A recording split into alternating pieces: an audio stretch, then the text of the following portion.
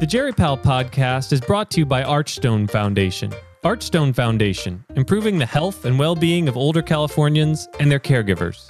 And supported by listeners like you, many of whom have donated on the Jerry Pal fundraising site, which you can find at www.jerrypal.org, big blue button, or through reviews, stars on your favorite podcasting app. Big thank you. Welcome to the Jerry Pal podcast. This is Eric Widera. This is Alex Smith. And Alex, this is going to be our second of our coming back to some of our old COVID guests. Who do we have with us today? We're delighted to welcome back Monica Gandhi, who tweets at Monica Gandhi 9 and is an infectious disease doctor and professor of medicine at UCSF. Welcome back to the Jerry Pal podcast, Monica. Thank you for having me. I want to say too, the last time I had you on, Monica, my son and my wife were huge Monica Gandhi fans. My son, for this one, wanted to make a sign that we love Monica Gandhi. I think you have really done an amazing job for the last 2 years, kind of parsing out the science of COVID, kind of where we are, where we're going. And I think despite a lot of negativity on some of these social media platforms, I've never seen you go into a negative space or attacking people. So really very honored to have you on here. Really excited to be here. All right. Before we start talking about COVID in older adults and those with serious illness, do you have a song request for Alex? You know, I always like the Beatles, and I feel like it's really perky to think about Penny Lane. I feel like I'm tripping down something, like just flowers. And so that's my request, Penny Lane. All right, great. Here's a little Penny Lane. In Penny Lane, there is a barber showing photographs of every head he's had the pleasure to have known, and all the people that come and go, stop and say hello. On the corner is a banker with a motor car. The little children laugh at him behind his back, and the banker never wears a mac in the pouring rain. Very strange. Penny Lane is in my ears and in my eyes. There beneath the blue suburban skies, Penny Lane. And Alex, I always thought that was a light tune reminiscing about I didn't think we were going to go there. Okay, we're going to go there. So you're running around. To our listeners, if you Google Penny Lane meaning, you will see something that you probably will regret seeing and you can never unsee. There is sort of a hidden sexual innuendo references to this song that does seem like a cheery song about the suburbs that, you know, Paul McCartney was being very cheeky and sliding some words in there and references. The banker never wears a Mac in the pouring rain. I'll never think about that line the same way again. But Monica, as we were discussing a song for this podcast, we were trying to come up with something, and we mentioned this one, and I suggested Yesterday by the Beatles, because you're a big Beatles fan. And you said, no, that's too depressing. That's not where we are. But Monica, I am depressed. I read this Twitter thread by Andy Slavitt, okay, who was, former head of Medicare and Medicaid under Obama, former Biden White House senior advisor, host of the In the Bubble podcast. And he, May 20th, he was like, oh boy, here's where we are globally. Like in China, right, they have these lockdowns and they've tried this zero COVID policy. It's not going to continue to work. We are going to have a massive outbreak in China. Their vaccines aren't as effective. Who knows what's going on in North Korea? It could be terrible there. But we have very little information, almost no information. And in South Africa, we're continually seeing new variants emerge. And let's think about our tools, right? The vaccines, they try and develop a vaccine against Omicron. Well, we're way beyond Omicron now. And in South Africa, we saw people who were infected with the Omicron, they get reinfected with the new variants, then get reinfected with yet other variants. Like those are just going to keep sweeping around the world every year, 3 times a year. We can't keep up. We can't make vaccines fast enough. Who knows what sort of viruses are going to come out of China, North Korea, and South Africa. I'm concerned. I'm worried. I'm anxious. Talk me out of it. Yeah, I totally get it. And I think Twitter is also a place where people, kind of think in their head and it's who they are as individuals. So I think let's look at this sweeping view of infectious diseases, which is how I've approached this pandemic throughout, because unlike many others, I just happen to love infectious diseases, went into it, wanted to be an infectious disease doctor when I was 10, read about infectious diseases, like read the history of them, think about it deeply. Like I'm just into it. And what got you interested when you were 10? What was it? Because I just I learned about worms, and I liked worms when I was 10, like a little nematodes. I'm really just into parasites, nematodes, fungi, bacteria, virus. But actually, I'll tell you why I'm interested in it.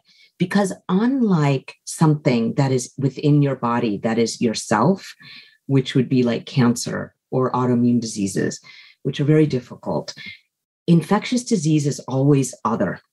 We can always get it in some way or the other. And if you look at the span of history of infectious diseases, we have always managed to control all infectious diseases because we have tools, because it's the other, it's not yourself.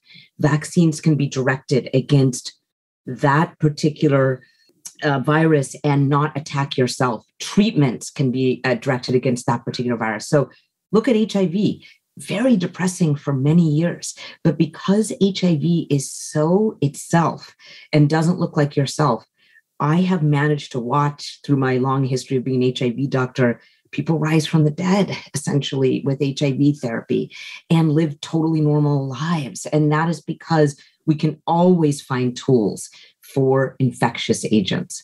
So we're in the thick of this with COVID, but we actually have way more tools than you think. And we have way more tools than we actually have for so many other RNA viruses. We're just not paying attention to them.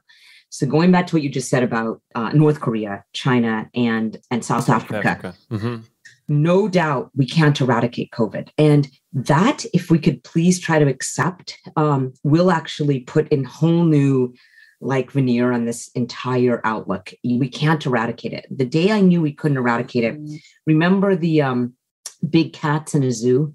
I don't remember which zoo, it was like Cleveland Zoo, that they had COVID. It was April 2020. And it was that day, because if you really look at the history of infectious diseases, you realize anything with an animal reservoir cannot be eradicated. It was that day that I was totally deflated. I actually think I cried that day because we're never going to eradicate it. You have to keep from that unfortunate premise. 29 species of animals contain COVID-19. They killed 17 million mink in Denmark that one time. Remember that? They've killed hamsters in Hong Kong, dogs and cats in Shanghai. You can't get rid of it, and you can't kill all animals. So that's your premise. When you're saying you're optimistic, it's not really that we're going to get rid of COVID, right? No. It's control it. We're going to control it. And we actually can't get rid of every other virus that has afflicted human beings except smallpox. But we have managed to control it. Do you think about measles every day? Do you think about mumps every day, or rubella, or other diseases? Rhinovirus even, we've never been able to get rid of them, but we come to a state of equilibrium where we can control it, and that's where we live.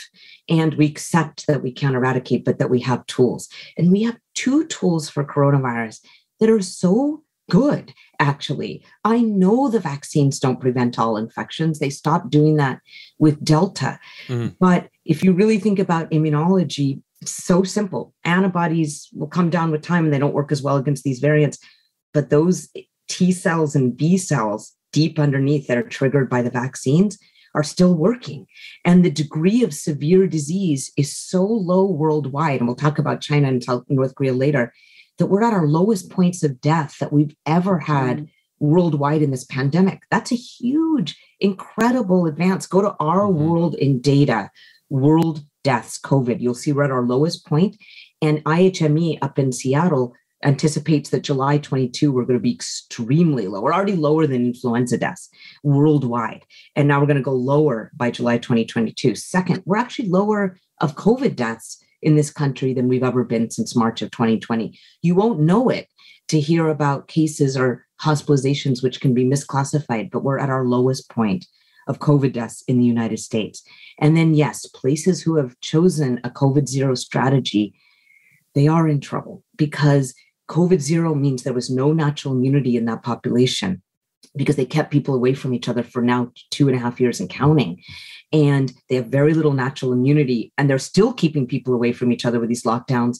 And Sinopharm and Sinovac are not as good of vaccines, like you indicated. Mm-hmm. And yes, China is in trouble unless we could, they could please work with the rest of the world. We could give them mRNA vaccines as a third shot, vaccinate and boost your elderly, and then open up society. There, you can't eliminate this virus.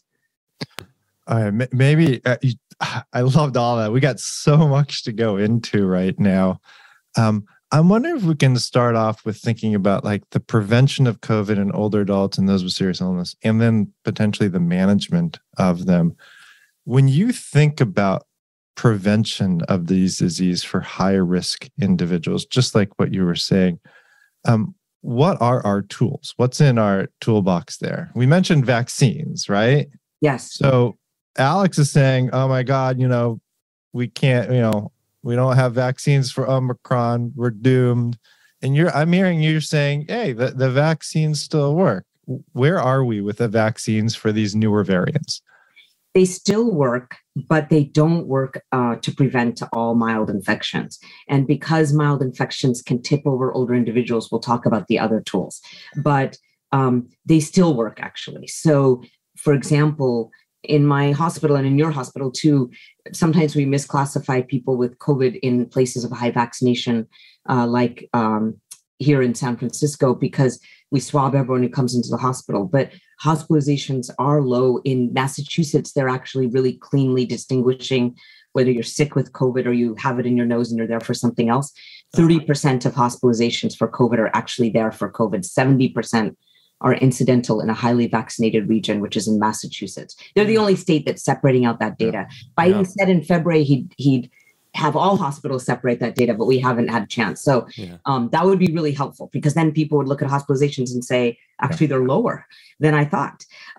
Because we. And it is interesting because UCSF does that. Yeah. So we can actually pull data from UCSF. It looks like a little less than 50% are for COVID. Where I live in Marin County, same with Alex, they also separate it. Again, less than 50% are for versus with COVID. And South Africa did that in the early Omicron wave in BA1, and 67% were with, not for COVID. So you get more and more immunity in the population. Hospitalizations may not be the best thing unless you're doing that separation. Yeah. And I'm looking at COVID deaths and I keep on seeing them decrease, and I'm heartened by that. So going back to the vaccine. So the vaccine is directed actually not even towards alpha. It's directed towards what we call the OG strain. And that's very different. The original gangster? The original. I think G was ironic. I like the gangster. I like it. It used to be called Wuhan HU. And that's a pretty different strain than Omicron BA1 and now BA2, 12.1, and then BA4 and BA5 are in South Africa.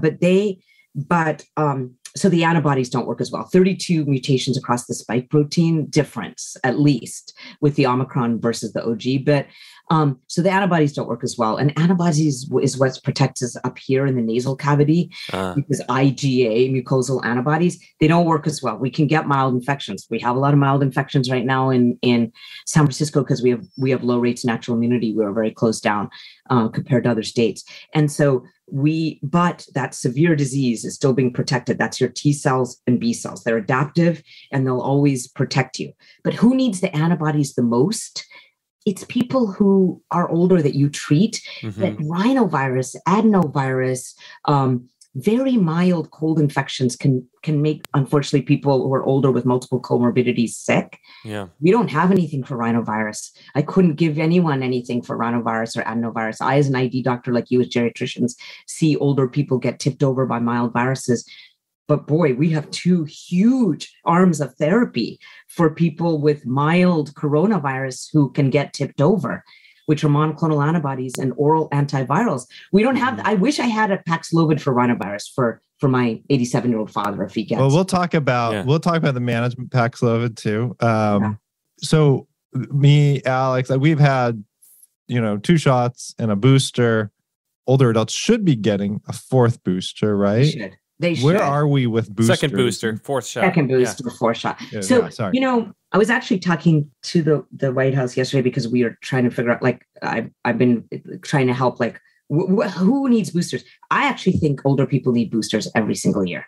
So that's going to be a population, just like they need the higher flu vaccine dose, they're going to need a booster every year. And that's what the WHO says. They say vulnerable population should be boosted every year. Who's vulnerable? I would at least take 65-year-olds and above and give them a shot every year. They can get the 4th shot now, or they can get it in summer because sometimes cases will go up in the fall and winter. Or they can get it now and get their 5th shot in the winter, but they're going to need it every year. So you plan on your geriatrician, older patients getting it every year. Okay. And is that kind of like the flu vaccine where we sort of have some sense of what might be coming because of early cases on the other side of the world? And we try and we do our best guess of let's put together a vaccine, and we're not even going to have time to test it and, trials, whatever. We're going to guess. That's my understanding of the flu vaccine. And we'll give it to people and we hope we're right. In some years, we're more right than others. Yeah, there's a very weird thing going on right now with the COVID vaccine, right? Because it's only developed against at least the ones we have in this country, against the spike protein. And that is the particular piece, just like with influenza, that mutates the most quickly. And the way that the FDA works with an EUA, you have to test it. So we don't have the Omicron specific variant mRNA vaccine. And like you just said, Alex, at the beginning, by the time we get to fall, if we have BA.5 here, then the BA.1 subvariant vaccine may not work as well. Yeah. But 2 things. One is that when you give a boost, you actually boost their B cells and T cells, and B cells are adaptive and they will make antibodies against the variant they see. So by boosting an older person, you're stimulating their B cells. And there have been plenty of papers about this, one recently in Cell, that shows that those B cells will be stimulated to go and produce BA4 or BA5 antibodies, whatever they need to produce, because it's not like they're stuffed full of antibodies and then they release them. They adapt and produce and evolve their antibodies based on what they see. So they should be able to get the BA5, but you got to boost their B cells when they're older. So it's going to probably be the same vaccine right now. And then second, and I've been really pushing for this, there's a whole virus vaccine called Covaxin that's in India. Sinopharm and Sinovac don't work as well there. They don't have a good adjuvant. Those are the Chinese-made whole virus vaccines. This India one was designed with an NIH adjuvant, NIH-funded adjuvant. It's very good.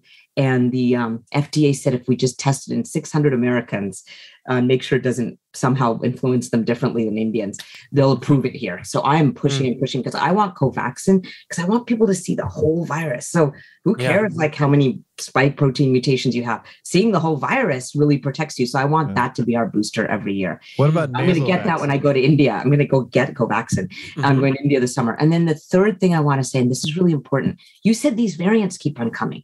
You know how they keep on saying that they're Omicron? They're still Omicron. Yeah. They are still Omicron, and they're not that different. Like Delta and Omicron were really different. It's actually, we're narrowing our variants. And there was a stat article on May 3rd that I'd encourage people to read, where it said COVID is becoming like the flu. Never was like the flu before, but now it is, May 3rd. And it said, actually, it's becoming more predictable. It's not mutating that much. These are little offshoots. They're like little twins of each other, but they're not massively different human beings. So think of them as it's actually narrowing, because so much more people have immunity that hopefully we're not actually getting wildly, vastly different variants. They're kind of little offshoots. Read that article. It will make you feel better. Stat, May 3rd. It doesn't say COVID is exactly like the flu. It says it's basically starting to look like the flu. It's being more predictable. We know what's happening with transmissibility, and we can get it. There's some talk about nasal vaccines too. Yes. Do you have hopes in those? I do, actually, because in that movie Contagion, they were giving each other nasal vaccines and everyone looked really happy. And then they And Contagion got everything right so far. So... So I think nasal vaccines are excellent because the idea there would be, these antibodies are not working as well. How many people have you heard of that get after a booster a mild infection? Our department chair is, always tweeting, and I think there was a fourth shot and then a mild infection in a family member. So it's not preventing all infections, even a fourth shot. But because these antibodies up here don't work as well, what a nasal vaccine would do would be to produce IgA up in your nose. Mm-hmm. And that would prevent you from even getting a mild infection. That would be great because mild infections at the moment with our current tools are not preventable.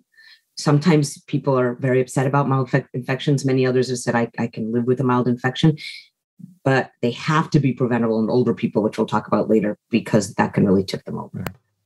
Okay, another preventative hot topic, masks. What do we know about masks to date after 2 and how many months of COVID, 2 years and so many months? Where are we with the science of masks? Yeah, I've really looked into this because I partially feel responsible for masks because I wrote this article in March of 2020 and it was being reviewed, and then the CDC suddenly recommended masks. But I wrote an article with my division chief where we said everyone should mask universally all the time. So I feel really responsible because I wrote that article as one of the first articles in OFID that said, let's all universally mask. And so because of that, I feel responsible to look at the mask literature and not just kind of reflexively say, masks work. Like what a non-nuanced statement. So I've really looked at the mask literature. I'm going to put it cleanly. Mask mandates, especially after vaccines, and Eric, you've shown some of this data, did not make a difference. So 37 states didn't have mask mandates before Delta. 37 states had dropped their mask mandates. We have a variety of states, and 13 states, including our own, kept on mask mandates and then put them back for Delta. And it didn't matter. The cases went up, the cases went down, and they looked exactly alike in places with or without mask mandates. State, cities, 2 counties next to each other. OC County didn't put back masks for Delta. LA County put back masks for Delta. Exact same curve, right next to each other.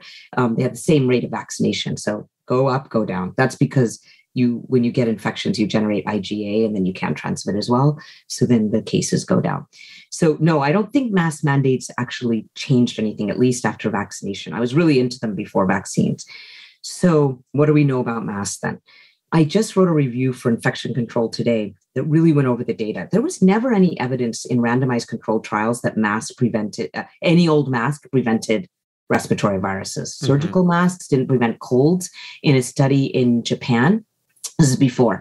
Respiratory surgical masks didn't prevent influenza virus in a study before the pandemic. And then a large randomized controlled data study in Bangladesh in the context of this pandemic didn't show that surgical and cloth masks really influenced rates of transmission worth their salt to put on mask mandates. So what we do know is we're kind of back to the beginning, that we knew that N95 masks prevented aerosol.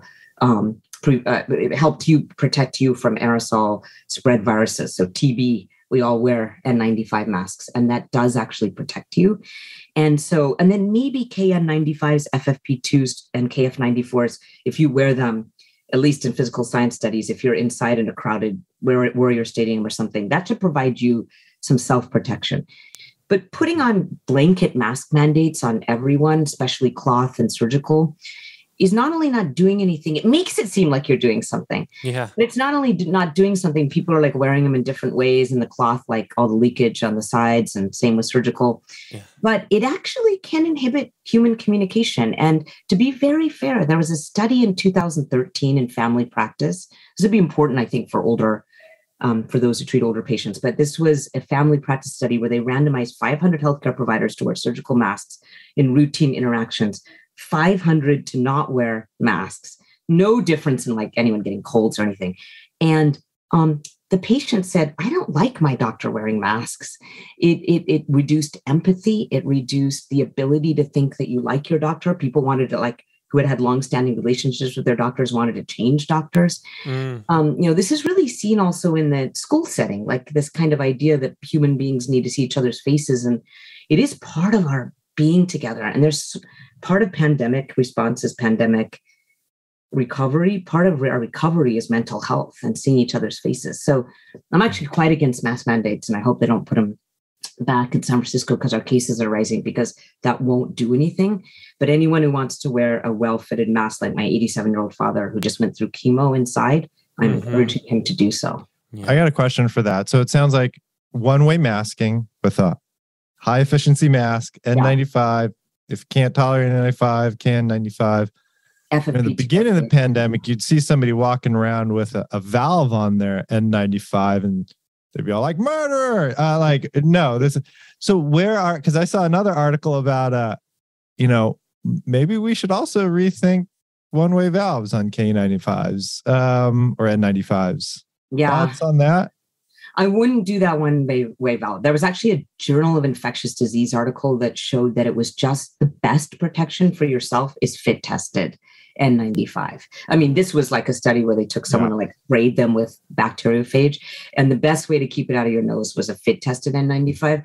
Now, my father, I mean, I always bring him up because he's 87 and he just went through chemo with for B-cell lymphoma, and he loves to go to Costco. So can't get him out of Costco. Utah doesn't have high cases right now, but if it did, I would please ask him to wear. I wouldn't like get him fit tested. That's just too hard. Yeah. I actually trust his vaccine. I will comment on this later, but I wrote a Medscape article that's coming out tomorrow that shows how well the vaccines work in immunocompromised individuals on chemo. We happened to check his antibodies midstream in chemo. They were sky high with COVID. These are great vaccines, these mRNA vaccines. So I feel pretty comfortable, but I've asked him to wear this kind of KN95, and I feel pretty good about that. Okay. One last question about prevention for me. I'm not sure if Alex has any. What's the role of natural immunity? That's also been a hot topic. And how should that influence us around boosters as well? Yeah, this is a great question. Natural immunity definitely works. I mean, it's worked since the beginning of mankind. Otherwise, we'd all be dead. But it with this particular virus, I think the data is extremely clean now. And there was just a New England Journal study yesterday. Today is May 26th. This was May 25 yesterday, that showed that infection protects you. But what's the maximal protection is hybrid immunity. And I know people are saying that's a euphemism, but it actually is true. Hybrid immunity means either an infection plus a vaccination or a vaccination plus an infection. And this study in the New England Journal yesterday showed that even if you've had natural infection, please get one dose. I'm really encouraging everyone, especially older people, because it deepens that T and B cell immunity to face whatever's in the future. This was Delta and then facing Omicron.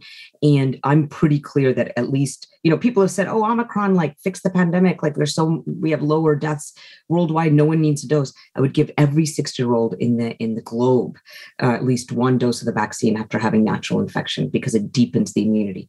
And vice versa. If you happen to have gotten 2 vaccines or 3 vaccines or 4 vaccines and you get an infection, your immunity is greater. You just saw like the nucleocapsid in the cell membrane, and hybrid immunity is stronger than either alone. All right, Alex, do you have any questions about prevention before? No, let's go. We got to get to treatment. Treatments. So where are we? Let's focus on outpatient management, nursing home management. Hot one right now. Everybody's talking about Paxlovid, rebound. Does it work in vaccinated patients? Who's it been studied on? I'm pronouncing it wrong probably too.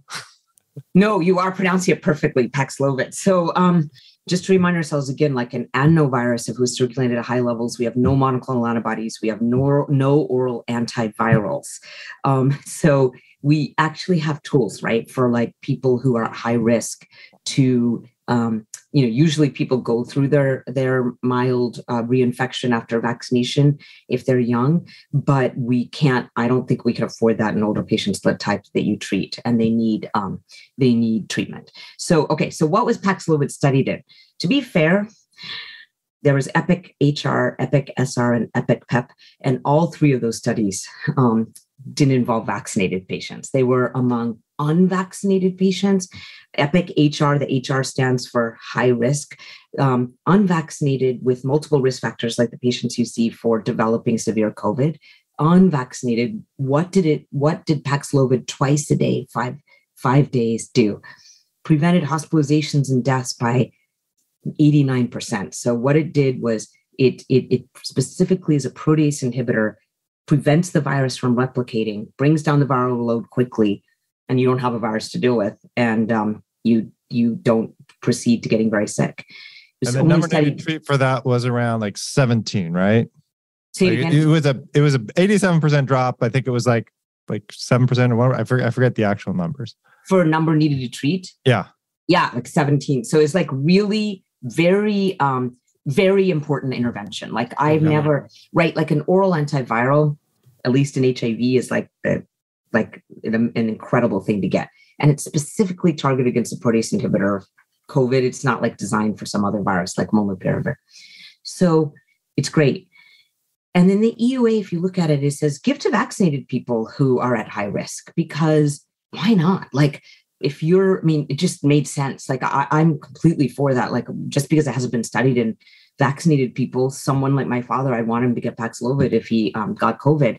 And symptomatic COVID, right? Not just... Yeah, you have to have symptoms, mild to moderate symptoms, and you have to be high risk. So to be fair, like there's famous people, Kamala Harris, I mean, she had 4 shots of the vaccine. She didn't have any symptoms. And to our knowledge, she's not at high risk for progressing, and she got Paxlovid. That would not fit the EUA. Because the EUA says you have to have symptoms. You have to have symptoms. You can't be asymptomatic. And that comes up with the idea of rebound. Because say you give it to someone asymptomatic. Okay, if I get a little virus in my nose and I'm fully vaccinated and boosted, I actually have to see that virus. The reason I have to see that virus is my adaptive immunity has to kick in to kill the virus naturally. If I bring down that little bit of viral load that I have in my nose, then my adaptive immunity doesn't kick in. I kill the virus with Paxlovid, and then 5 days later, the virus comes back and I'm going to have a rebound. And I think that is what's happening with rebound infections, that we're like not using it in populations that even the EUA specifies. We're using it in asymptomatic people, vaccinated symptomatic people at low risk of progression to severe disease. And they need to see a little bit of the virus. That's what stimulates your B cells to make antibodies. IgA, bring it down. T cells come in and swoop in and kill it. So you need your adaptive immunity to work. To clarify, so you get treated with Paxlovid, kill most of the virus, but a little bit remains in your nose? Yes, because you can see in the phase 1-2 studies of Paxlovid, the viral load goes down, but it doesn't like get it all the way down to 0 in 5 Got it. Mm-hmm. So if I get to see a little bit of the virus, like I happen to have never had COVID, but I'm, when I get COVID, I know I'm going to get which is relatively inevitable. I'm going to get my hybrid immunity, but I can only get my hybrid immunity if I see the virus. Mm-hmm. And the people who don't create antibodies very quickly and it takes them a while are the same ones who need that 4th dose and a yearly boost. Older people, I don't think my father can afford 87 and chemo to see too much of the virus. I don't want him to take 4 days to make neutralizing antibodies. I want that virus killed. So he's going to be a Paxlovid candidate. And if he saw COVID, and that Paxlovid is excellent, but if we use it in the wrong populations and then we tweet that we get a mild Paxlovid rebound on the internet, then we are getting so confused. What's the frequency of Paxlovid rebound? I have no idea. I know among Twitter doctors, it seems to be, and their relatives, it seems to be very high. 100% of COVID doctors. But I don't know. I saw also some articles around like Hong Kong in mixed populations, vaccinated, unvaccinated. And you're also starting to see that number needed to treat starting to rise to like, 80, 100, I forget the actual amount. So then the big question is, how well is it actually working in vaccinated patients? And, all these Twitter doctors are also vaccinated. They definitely are there, and they have multiple boosters. Do you think that's also contributing to the rebound? Yes, I think it is, actually. I think it's contributing to the rebound, and it's going to make the drug look less than it is. Actually, I have the same complaint about the booster campaign. By by really stressing boosters in 5-year-olds as opposed to over 60-year-olds, what you do is you dilute the message and you don't make it seem like the most important thing we could have done. Hong Kong showed us this. Oh, terrible what happened in Hong Kong. They had a 30% vaccination rate among their elderly when Omicron hit. And their death rate was so high during Omicron because they had distrust of the vaccine and kind of distrust of the government. And so 30%, vaccinating and boosting older people is the most important thing you can do. If we reserve Paxlovid for older people, because clearly they're the ones most at risk for going to severe disease, then that drug is going to look good even among the vaccinated. If we use Paxlovid among a bunch of vaccinated younger people who are on Twitter, who write a lot, that drug's going to look diluted. And so last question on Paxlovid: who should get it? So, the EUA is kind of vague, but so this is what I would do. The way I think of it is those at risk for severe progression if they get COVID, whether they're vaccinated or not. If you actually want to give a really number to it, if you really look at the data of the booster in immunocompromised populations, it works so well that it's really only people on B-cell depleting therapies or solid organ transplants. This is a CID paper, which I'll post in the chat so people can see it, that really didn't respond well to the vaccines. I really encourage people to look at this Medscape article I wrote tomorrow, because it really shows you that even people with chemo, getting solid organ chemo, still responds well to the vaccines. So if you want to be purist about it, it should be people who are much older, like over 80. They were always most at risk for COVID, no matter what. And B-cell depleting therapy candidates and people who have solid organ transplants. If I was being purist about it, I'd restrict it to those populations. No one's going to allow me to run the world. But then, so I would just at least think of like 65-year-olds and up, and then also people who have multiple comorbidities or multiple immunocompromising conditions. And if you try to restrict it to that, I think Paxlovid would look pretty good. Mm-hmm. Any other treatments besides Paxlovid that's in our pocket? Yes. So molnupiravir, I do just want to mention it's an oral antiviral because it didn't look great in the Move Out trial. It's a nucleoside analog that wasn't designed for COVID. So I think of it as like AZT. It was kind of pulled off a shelf, and it looked like it prevented hospitalizations and deaths in unvaccinated people at risk for severe disease by 30%. But there was just an analysis yesterday, and I want to post this for you, that in immunocompromised patients, molnupiravir looks like it works really well. It doesn't have the drug-drug interactions just came out yesterday. I was going to post on Twitter. Doesn't have the drug-drug interactions of Paxlovid, 5 days. So I think people should start thinking differently about molnupiravir. I like it. Third, Evusheld. So what is Evusheld? So Evusheld is a monoclonal antibody. Again, I wish I had monoclonal antibody for rhinovirus, so my father never got rhinovirus as a 92-year-old when he gets there. But we don't have that, but we do have that for COVID.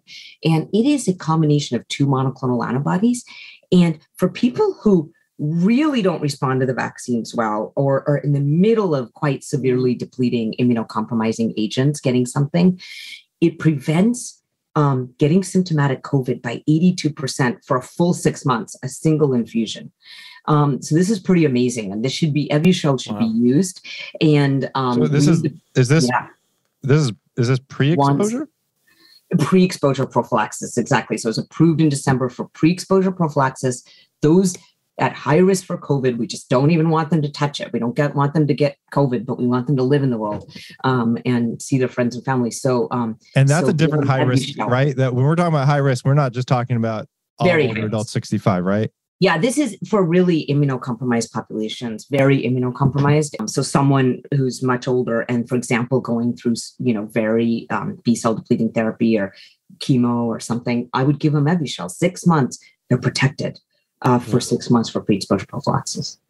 Do we worry about tachyphylaxis, or could they get another dose in 6 months if they're in the same place? They can get another dose in 6 months if they're in the same place. So far, because it's a combination of two monoclonal antibodies, it definitely works against Omicron. A lot of our other monoclonal antibodies have fallen by the wayside with Omicron, but this was studied even with BA2, and the BA2.12.1 is kind of the same, and it still works. Oh, that's great. Where are we? Whatever happened to remdesivir? Like, is that still something you're going to recommend?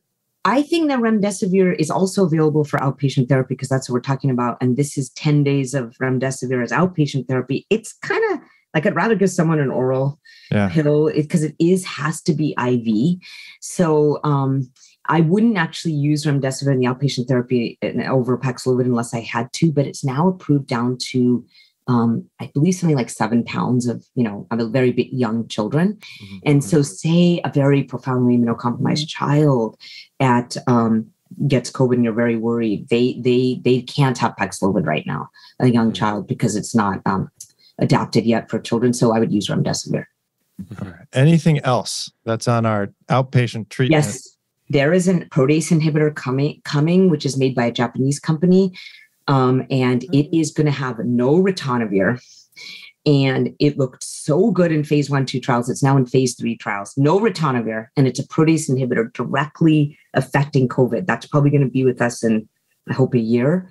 I mean, and they're not stopping. People are not stopping with treatments. Like everyone's looking at COVID because there's money in COVID and because it's going to be with us. And so there are other new treatments that I hope also will inform RSV and other RNA viruses. And that's why I feel so not depressed, because I keep on thinking so much money, as it should be, was put into the pandemic, so much development that's actually going to improve the care of other RNA viruses that we just let people die of, like RSV or influenza. I mean, oseltamivir isn't that great. And instead, I just see progress on the horizon. And no, all these tools I'm mentioning to you are medical. They're not keeping people away from each other. And I know I've been different in the city of San Francisco than others about that, but I think for mental health, human beings need to not only see each other, but see each other's faces. So you're giving me hope. I want to do before we get back to Penny Lane, though, long COVID. New York Times headline last week that 75% of those with long COVID were not hospitalized. They didn't have severe infections.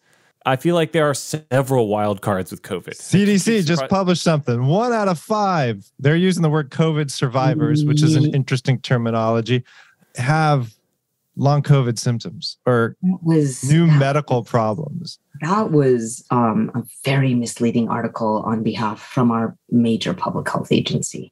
So let me just put it cleanly. CDC just 2 days ago, like you said 1 in 5, quote, survivors. And these were people who had mild infections, often had a serious medical problem. Let's just remember how many people have seen COVID in this country. There was a seroprevalence study put out in that very same journal by the CDC, MMWR, on April 26, that said 75% of children 0 to 18 have seen COVID. And that's probably even more, because that was by nucleic capsid antibodies, and those go down with time. So if you saw it in March 2020, you may have T cells, but we're not measuring those. So probably more than 75% of children. And in that study, 60% of adults had seen COVID by nucleic capsid antibodies. IHME, the Seattle modeling company, group, estimates that 75% of the world's population have seen COVID by this time. And that was by February. Yes, good point. If 75% of the world's planet has seen COVID, and it's probably been more, and 1 in 5 people had a serious COVID complication, we in the medical community would know it, because our hospitals would be full of cardiovascular disease, of pulmonary disease, of other things. Yeah, PEs and DVTs was number 2 in that. Like, we would be seeing PEs and DVTs. We'd be having tents with PE management. So it's simply not right. It was a terribly done study, the CDC study. And for the New York Times to report on it, I was disappointed by that, because I felt like they also have fact checkers in-house. On the other hand, you assume the CDC is going to put out good data, and it was confusing. But I think we've seen a political angle to the CDC through the first administration of COVID, through now this administration through COVID, and they frankly admitted the MMWR isn't peer-reviewed.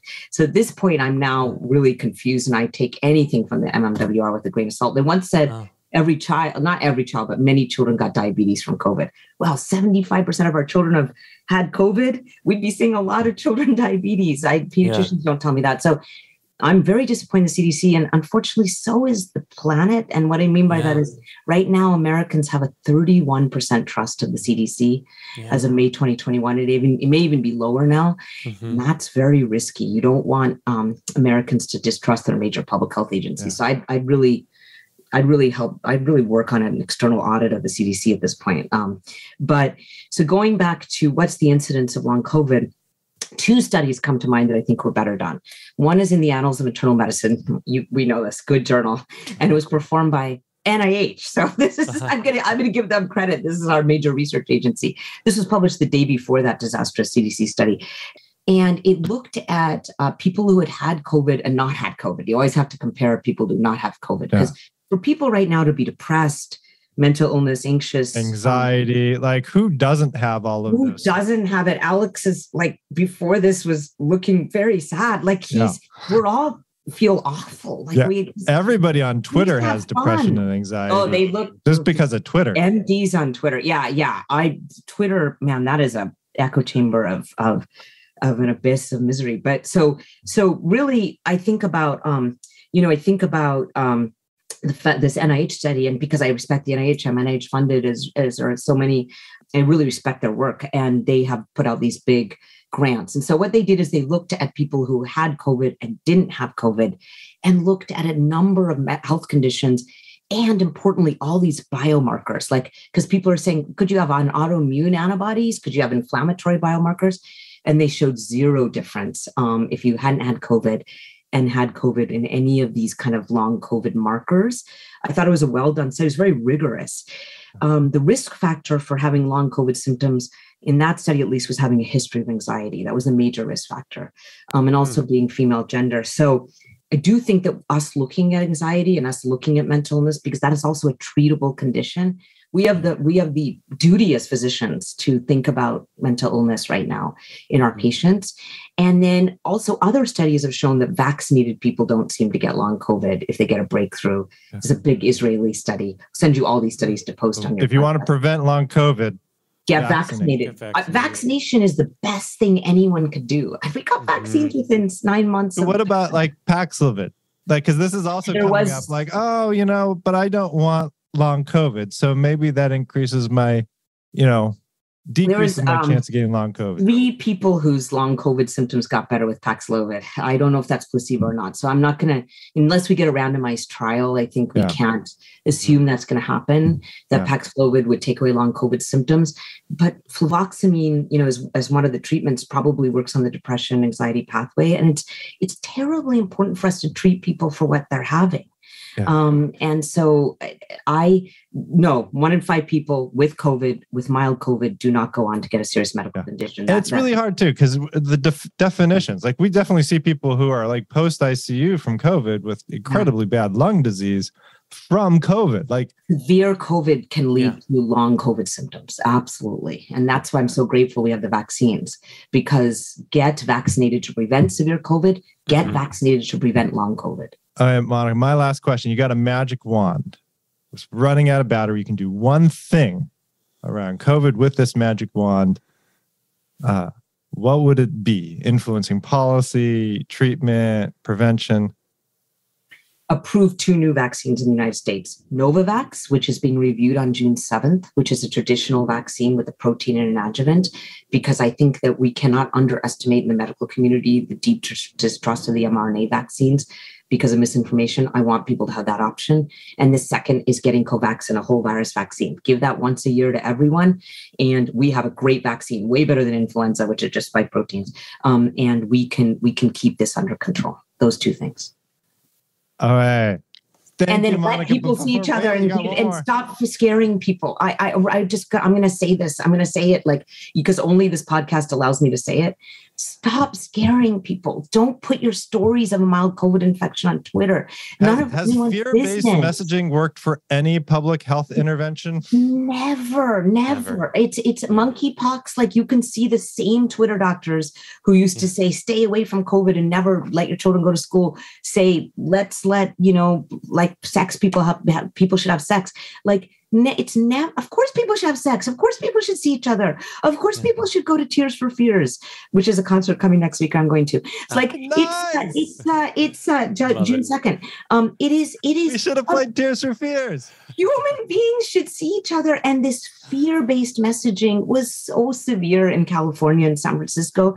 And it just took our already anxious place and it made it so much higher. And I thought it was really strange. Please stop scaring people. We have so many tools.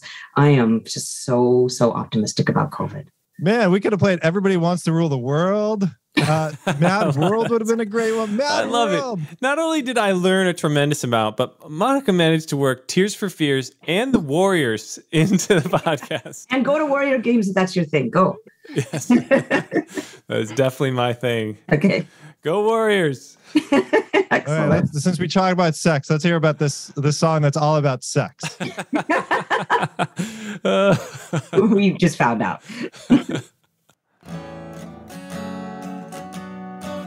Behind the shelter in the middle of the roundabout, a pretty nurse is selling poppies from a tray. And though she feels as if she's in a play, she is anyway. In Penny Lane, the barber shaves another customer. We see the banker sitting waiting for a trim. And then the fireman rushes in from the pouring rain. Very strange. Penny Lane is in my ears and in my eyes. There, beneath the blue suburban skies, Penny Lane.